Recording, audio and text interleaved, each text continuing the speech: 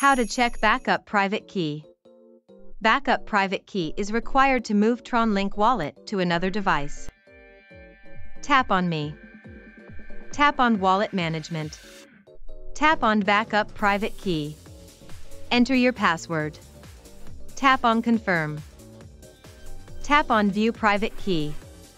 Backup private key is displayed. Tap on Copy to copy the backup private key. Tap on QR code. QR code is displayed. Tap on Cancel to return to the previous screen. How to receive TronLink wallet.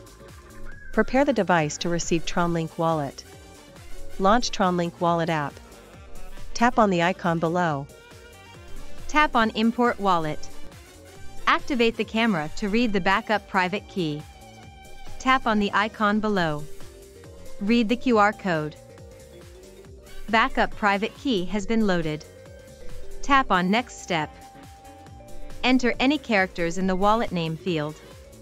Enter your password in the Set a Password field. Enter the same password in the Re-enter Password field. Tap on Import Private Key. TronLink wallet could be moved to another device.